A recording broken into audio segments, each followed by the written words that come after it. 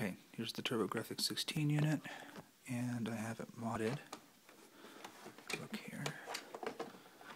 Side for component and for S-Video. There's your AC adapter, and on this side I have a reset switch, and this is a region switch here as well. So we'll go ahead and test all this out. Let's start with Heath Courage, which is a US pack-in game. Alright. We're going to go ahead and power this on. Oops, TV needs to be on. Okay. And we should have, there we go. There's Heath Courage. Yeah, it shows the game works just fine. So, let's go ahead and turn it off. Take this out. I have a stack of PC Engine games.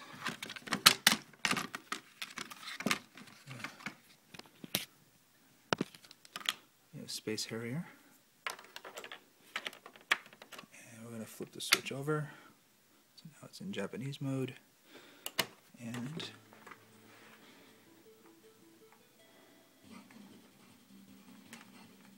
there you go. It's one of my favorite games to play. So, now if we ever wanted to reset, just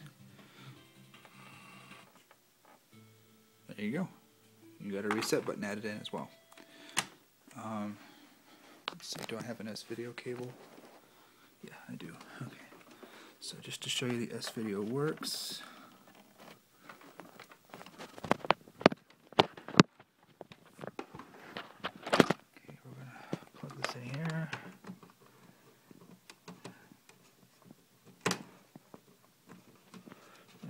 Take out the composite from both sides. And let's power back up. There you go.